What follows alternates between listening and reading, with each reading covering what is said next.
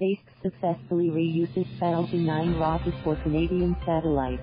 3 satellites for the Canadian Space Agency's Earth Monitoring Radarsat program were launched into orbit from California on Wednesday aboard a reused SpaceX Falcon 9 rocket.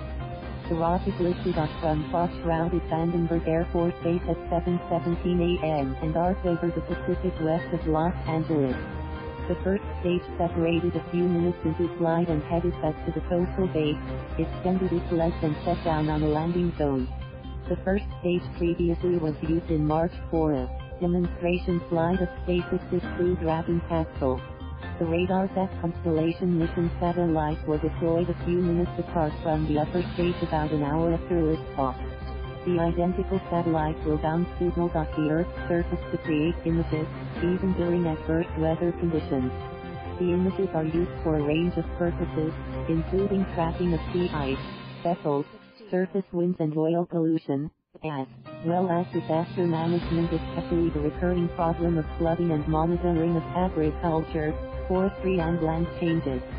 The spacecraft were designed to operate in the same orbital plane at an altitude of about 373 miles, 600 kilometers, separated from each other by about 9,072 miles, 14,600 kilometers, while circling the globe in about 96 minutes.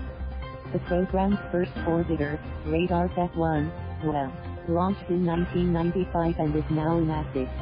Radarsat-2 was launched in 2007 and is still operational, but the new 3-satellite constellation is designed to greatly increase coverage, according to the space agency.